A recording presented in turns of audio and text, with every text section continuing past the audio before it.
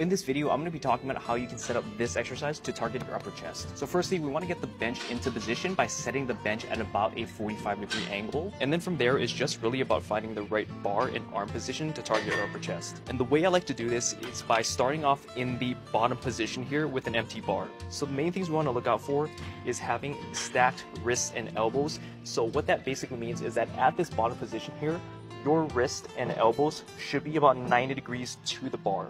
Also, in this bottom position, the bar should be ending up anywhere between 1 to 2 inches below your collarbones. Third thing to look out for here is having your arms about a 45-degree angle away from your body and that they're not way too flared out or too close to your body.